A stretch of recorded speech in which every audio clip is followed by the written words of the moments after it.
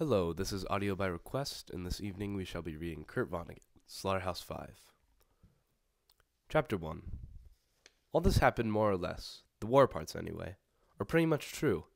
One guy I knew really was shot in Dresden for taking a teapot that wasn't his. Another guy I knew really did threaten to have his personal enemies killed by hired gunmen after the war. And so on. I've changed all the names. I really did go back to Dresden with Guggenheim money. God love it. In 1967. It took a lot like Dayton, Ohio. More open spaces than Dayton has. There must have been tons of human bone meal on the ground. I went back there with an old war buddy, Bernard V. O'Hare, and we made friends with a cab driver who took us to the slaughterhouse where we had been locked up at night as prisoners of war. His name was Gerard Mueller. He told us that he was a prisoner of the Americans for a while. We asked how it was to live under communism, and he said it was terrible at first, because everybody had to work so hard, and because there wasn't much shelter or food or clothing. But things were much better now. He had a pleasant little apartment, and his daughter was getting an excellent education. His mother was incinerated in the Dresden firestorm. So it goes. He sent O'Hare a postcard of Christmas time, and here's what it said. I wish you and your family also, as to your friend, Merry Christmas and a Happy New Year, and I hope that we'll meet again in a world of peace, in freedom, in the taxicab if the accident will. I like that very much. If the accident will. I hate to tell you what this lousy little book cost me in money and anxiety and time. When I got home from the Second World War, 23 years ago, I thought it would be easy for me to write about the destruction of Dresden, since all I would have to do would be to report what I had seen. And I thought, too, that it would be a masterpiece, or at least make me a lot of money, since the subject was so big. But now, not many words from Dresden came to my mind then. Not enough of them to make a book anyway. And not many words come now, either, when I have become an old fart with his memory and his Pall Malls, with his sons full grown. I think of how useless the Dresden part of my memory has been, and yet how tempting Dresden has been to write about, and I'm reminded of the famous limerick. There once was a young man from Stamboul, who soliloquized thus to his tool. You took all my wealth, and ruined my health, and now you won't pee, you old fool! And I'm reminded, too, of the song that goes. My name is Jan Jansen. I work in Wisconsin. I work in a lumber mill there. The people I meet when I walk down the street, they say, what's your name? And I say, my name is Jan Jansen. I work in Wisconsin.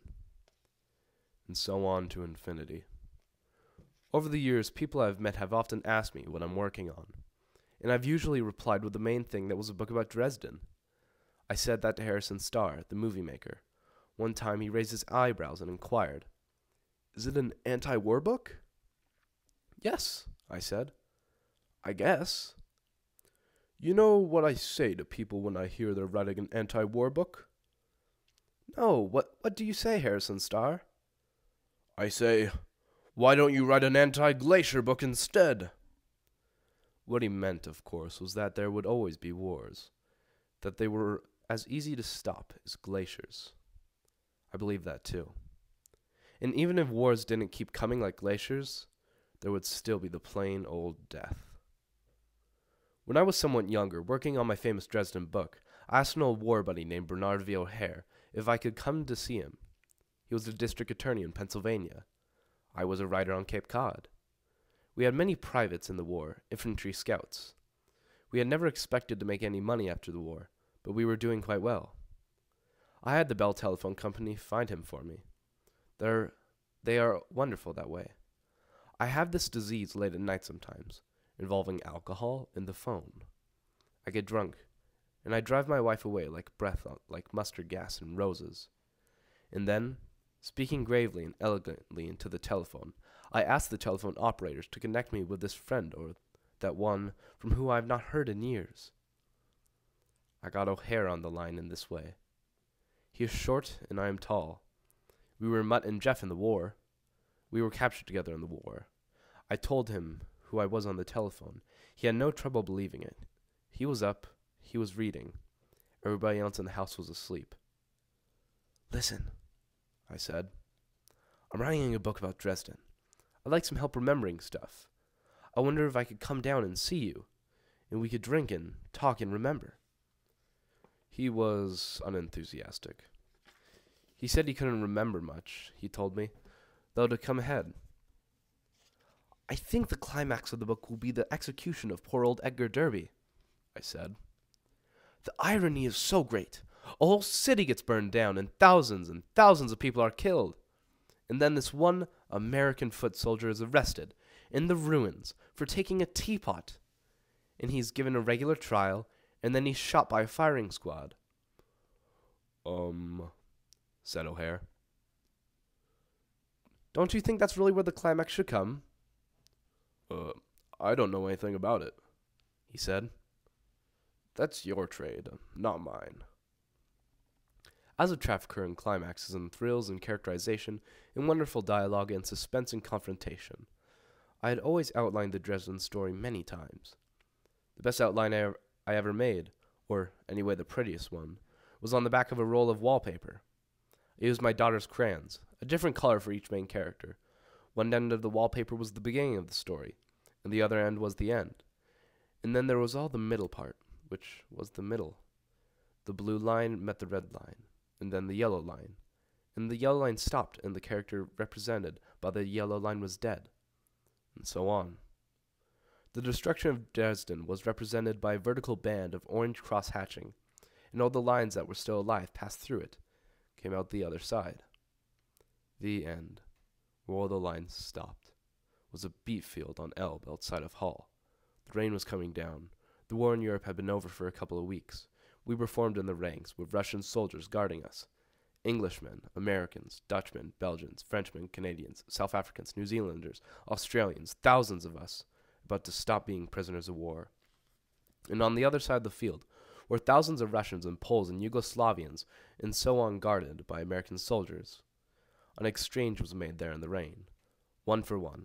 O'Hare and I climbed into the back of the American truck with a lot of others. O'Hare didn't have any souvenirs. Almost everybody else did.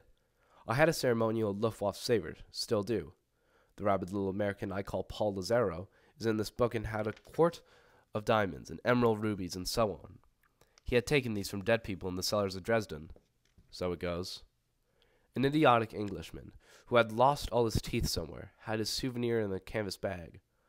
The bag was resting on my insteps.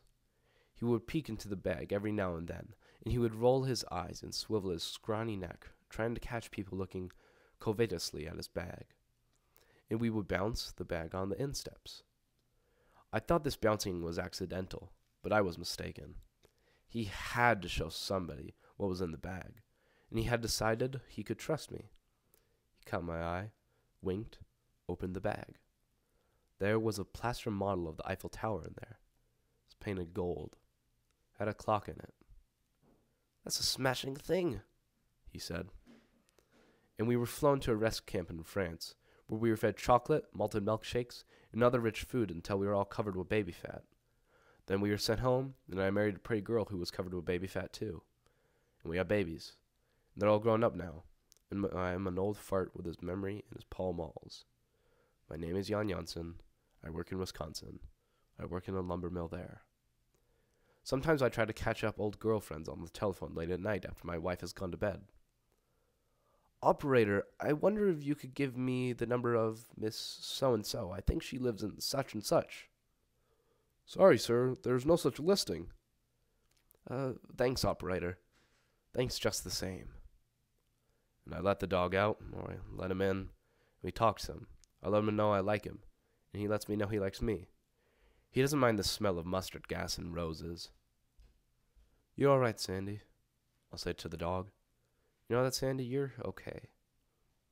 Sometimes I turn on the radio and listen to the talk program from Boston or New York. I can't stand recorded music if I've been drinking a good deal. Sooner or later, I go to bed, and my wife asks me what time it is. She always has to know the time. Sometimes I don't know, and I say, "Search me." I think about my education sometimes.